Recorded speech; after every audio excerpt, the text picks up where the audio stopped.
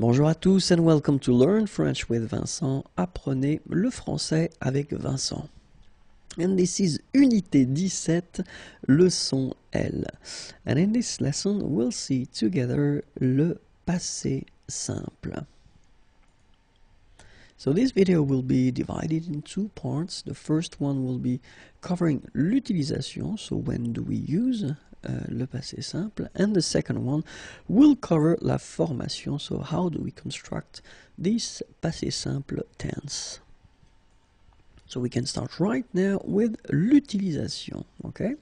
And well, the main thing when we think about le passé simple, well, the first thing, it's a tense from the past, and then utiliser à l'écrit. So in most of the cases you will see or you will encounter this passé simple form at the written form. Okay, so dans la littérature, dans les récits historiques, dans les contes, dans les journaux.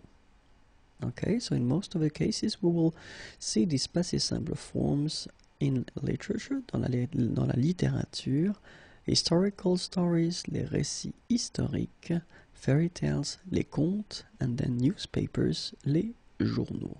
Okay, and then keep in mind that it is quite rare à l'oral, assez rare à l'oral. So dans le passé, in the past of course, and you will express with le passé simple une action, un fait, un événement. Okay, so it will be used in the past to express une action, an action, un fait, a fact, and then un événement, an event. Keep in mind that you don't have any connection with the time when you say or when you tell this thing at the past. Okay, so pas de connexion avec le moment de l'énonciation. And the last thing is that normally the person who will express this passé simple form will be somehow exterior to the story. So la personne est extérieure au récit. Okay, so keep that in mind if you want to express in the past une action, un fait, or then un événement. Okay, don't have any connection with the time when the person is telling this past form, okay, and then the person who is actually telling this past form is somehow exterior to the story. Okay, so this is now how we will construct la formation du passé simple. And you will see that it's a bit tricky, so I've been making some groups and then subgroups, but then here are the groups. So the first one is, well, the first group of regular verbs in French, you know, ending with er, okay? And for this group, well, the endings will be for je, ai, and then for tu, as, il, elle, a, nous, a accent circonflexe, mes, vous, a accent circonflexe, tes, il, elle, and the plural form, accent grave, rent. Okay, so you've got here your endings for the first group of verbs, so the regular verbs, ai, as, a accent circonflexe, mes, a accent circonflexe, tes, accent grave, rent. Okay? And let's see now the endings for the group of the second, the verbs of the second group and the regular verbs in IR. Okay, so you will have for je, is, and then for tu, is, for il, elle, it, for nous, I accent circonflexe, mes, vous, I accent circonflexe, tes, and then il, elle, and the plural form, irent. Okay, so you get these. There are the endings for the regular verbs from the second group, ir. Okay, so is, it, imes, ITES, IRENT. Okay, don't forget the circumflex here and here.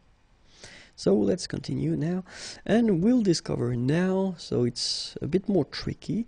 So we're not talking about groups and subgroups, but we'll talk about the verbs that will have their participe passé, so past participles, in I en I. Okay, so remember, we're not talking about all the verbs in IR, for instance.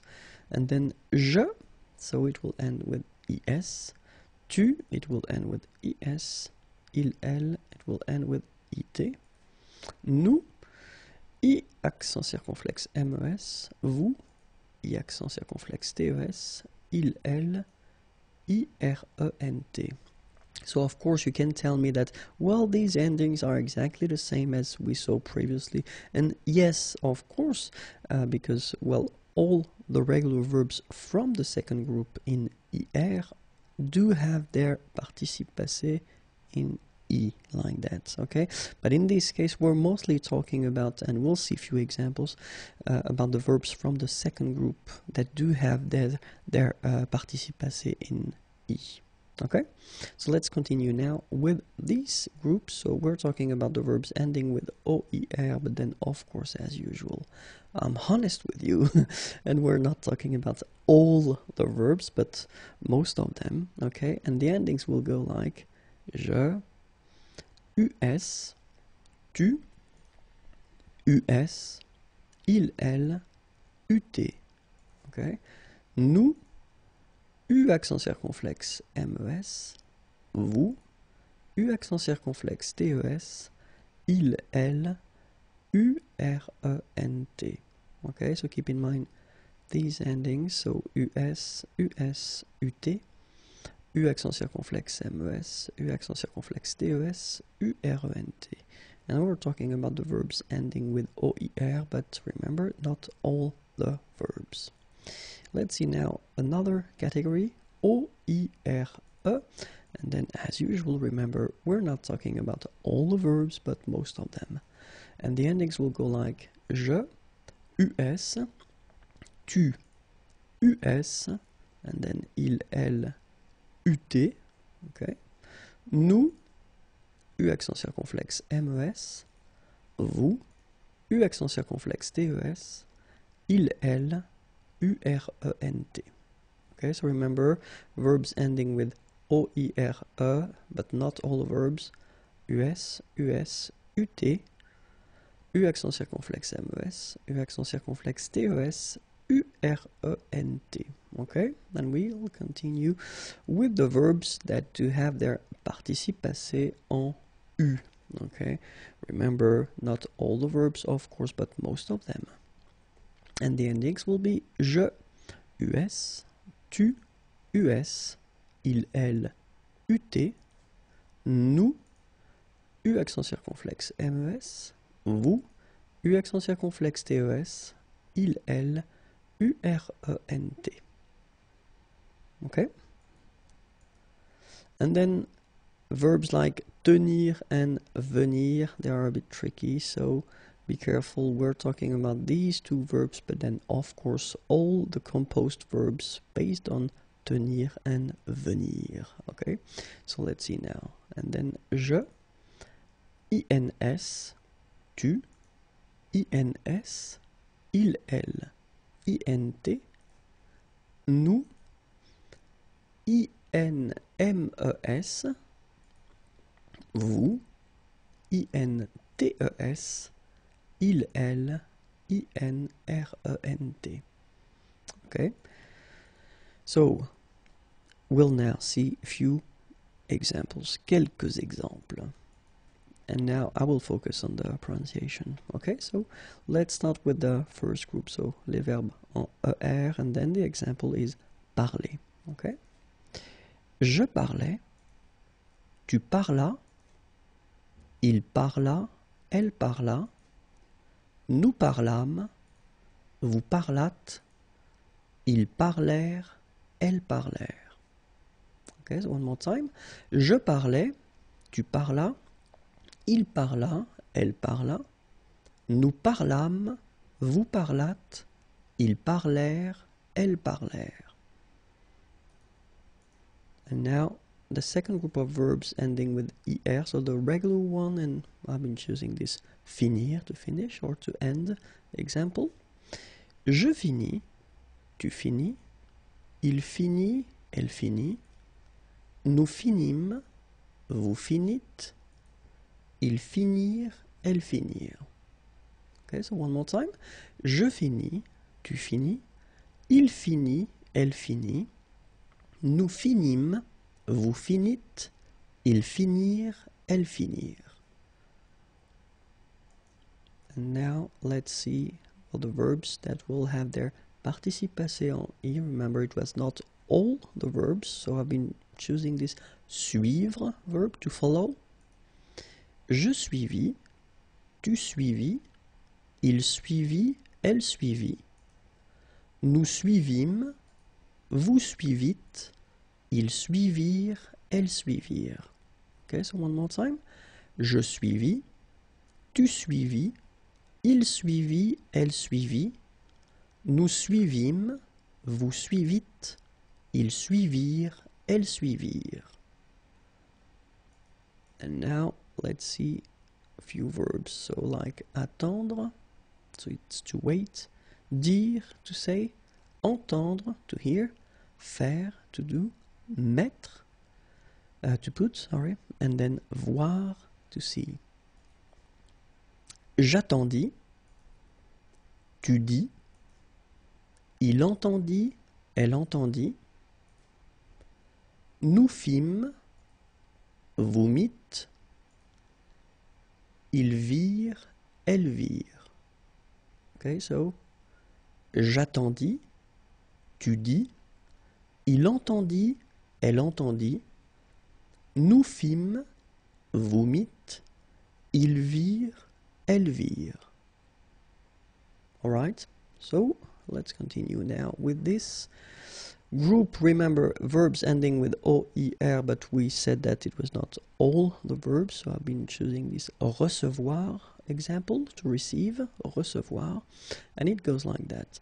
Je reçus, tu reçus, il reçut, elle reçut, nous reçûmes, vous reçûtes, ils reçurent, elles reçurent. Okay, so one more time.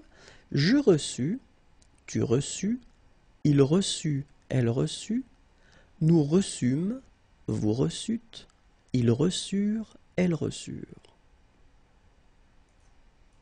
And now the verbs ending with OIRE, and remember I said that we were not talking about all the verbs, but most of them, and for this example I've been taking boire. Boire is to drink. Je bus, tu bus, il but, elle but, nous bûmes, vous bûtes, ils burent, elles burent. Okay, so one more time. Je bus, tu bus, il but, elle but, nous bûmes, vous bûtes, ils burent, elles burent. And now the verbs that will have their participe passé en U. So I've been choosing this lire verb, so lire is to read. Je lus, tu lus, il lut, elle lut, nous lûmes, vous lûtes, ils lurent, elles lurent. Okay, so one more time. Je lus, tu lus, il lut, elle lut, nous lûmes, vous lûtes, ils lurent, elles lurent. And now, venir, venir is to come, so remember they were a bit tricky. So we're talking about venir and all the verbs that will be formed with venir. Je vins, tu vins, il vint, elle vint, nous vîmes. Remember, it's quite tricky to pronounce that. Vîmes. Vous vîntes, ils vinrent, elles vinrent. Okay, so one more time. Je vins, tu vins, il vint, elle vint, nous vîmes, vous vîntes, ils vinrent, elles vinrent. And then, as I said, tenir, so exactly the same thing as we had for venir. So we're talking about tenir and all the verbs that will be composed based on tenir, okay? So, je tins, tu tins, il tint, elle tint, nous tîmes, same thing, same tricky phonetical thing here. Nous tîmes, okay? Vous tîntes, ils tinrent, elles tinrent. One more time. Je tins, tu tins, il tint, elle tint, nous tîmes, vous tîntes, ils tinrent, elles tinrent.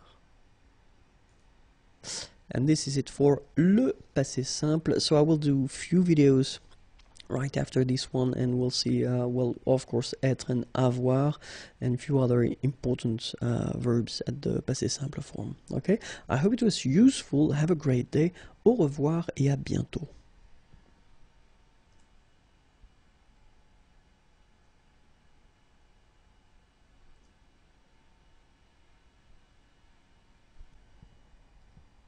Bonjour à tous and welcome to Learn French with Vincent. This is Unité 17, leçon M. And we'll see in this lesson le passé simple, and more precisely le passé simple du verbe être. Okay, so let's see now.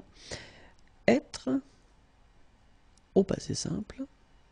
Je fus, tu fus, il fut, elle fut, nous fûmes, vous fûtes, ils furent, elles furent.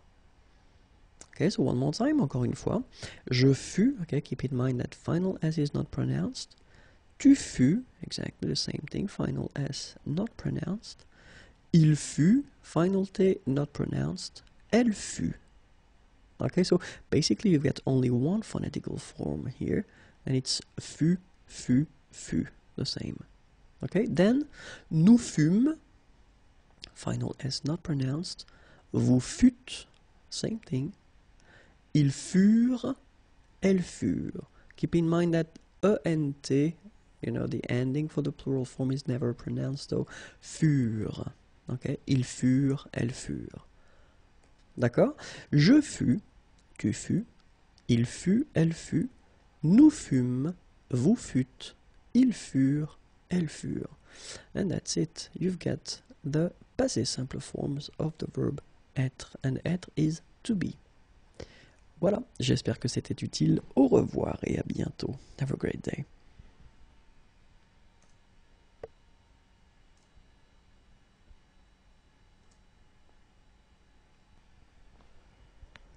Bonjour à tous and welcome to Learn French with Vincent. This is Unité 17, leçon N. And in this lesson we'll continue. We've been starting this series of videos covering le passé simple, and in this one we will cover the verb avoir, so to have. Okay, so let's start now. Avoir au passé simple. J'eus, tu eus, il eut, elle eut, nous eûmes, vous eûtes, ils eurent, elles eurent. Okay, so as you can see, phonetically it's quite a challenge because you've got to keep in mind that for each forms you will pronounce this combination of vowels u. You don't pronounce it like normally we would pronounce it okay, but we will pronounce it u all the time. Okay, so j'eus, final S not pronounced, tu eus, final S not pronounced, il eut, final T not pronounced, elle eut, then nous eûmes, so you can make this little link between the two, final S not pronounced, vous eûtes, same thing here, and then the link, vous eûtes, ils eurent, elles eurent. Okay, remember that when we've got this ENT ending at the end of the plural form, so third person of the plural, you don't pronounce it, so you get eurent. Okay, and then with the link, the liaison, ils eurent, elles eurent. Okay, so one more time. J'eus, tu eus, il eut, elle eut, nous eûmes, vous eûtes, ils eurent, elles eurent. And that's it. You get all the forms of the passé simple for the verb avoir. Have a great day. Au revoir et à bientôt.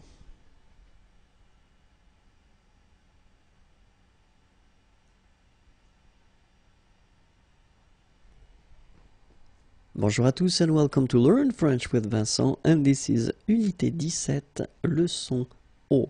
And in this lesson we'll continue the long series covering le passé simple, and in this case we'll see le passé simple du verbe faire, so the verb to do. Okay, so let's start now. And so we've got faire, and it means to do, as I said, and this is the passé simple form. So let's start now. Je fis, tu fis, il fit, elle fit, nous fîmes, vous fîtes, ils firent, elles firent. Okay, so one more time. Je fis, final S not pronounced. Tu fis, same thing. Il fit, elle fit, final T not pronounced. Nous fîmes, same thing here, you don't pronounce the S. Vous fîtes, don't pronounce S.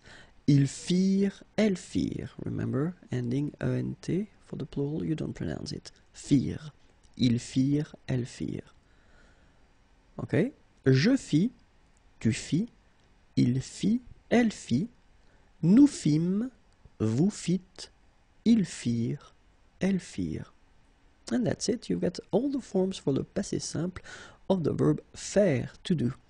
Have a great day. Au revoir et à bientôt.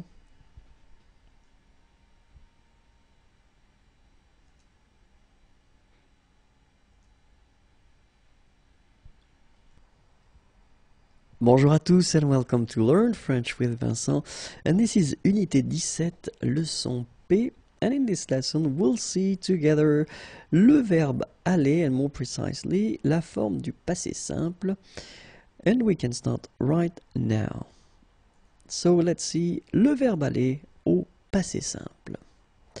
J'allais, tu allas, il alla, elle alla, nous allâmes, vous allâtes, ils allèrent, elles allèrent. Okay, so let's see that one more time. J'allais, tu allas, remember final S is not pronounced, il alla, elle alla. Okay, so you get the two forms here. You are pronouncing them the same way. You put this S for tu, but you don't pronounce it, okay? Then, nous allâmes. Okay, so remember that you should make this little link between the two. Nous allâmes, okay? Vous allâtes, same thing, la liaison. So final S here and final S here is not pronounced. Ils allèrent, liaison, elles allèrent. And then this ENT at the end, you know, the mark for the plural, well, clearly you don't pronounce it, so you get allèrent. Okay, so ils allèrent, elles allèrent. So let's see one more time. J'allais, tu allas, il alla, elle alla, nous allâmes, vous allâtes, ils allèrent, elles allèrent. And that's it. You've got all the forms for le passé simple du verbe aller. I hope it was useful. Have a great day. Au revoir et à bientôt.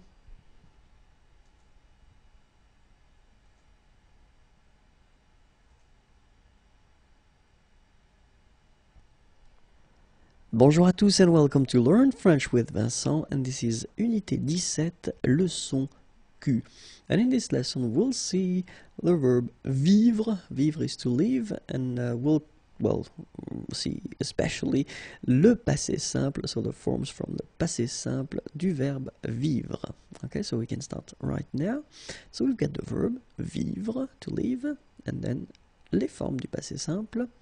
Je vécus, tu vécus, il vécut, elle vécut, nous vécûmes, vous vécûtes, ils vécurent, elles vécurent. Okay, so one more time. Je vécus, final S not pronounced, tu vécus, same thing. Il vécut, elle vécut, final T not pronounced. So basically you've got only one form here, and it's vécu for all these three persons. Nous vécûmes, final S not pronounced, vous vécûtes, same thing here, ils vécurent, so remember, mark for the plural, and T is not pronounced phonetically, you don't get it, so vécurent. Okay, ils vécurent, and then elles vécurent. Okay, so one more time. Je vécus, tu vécus, il vécut, elle vécut, nous vécûmes, vous vécûtes, ils vécurent, elles vécurent. And that's it. You get all the forms for the verb, le verbe vivre au passé simple. Voilà. Have a great day. Au revoir et à bientôt.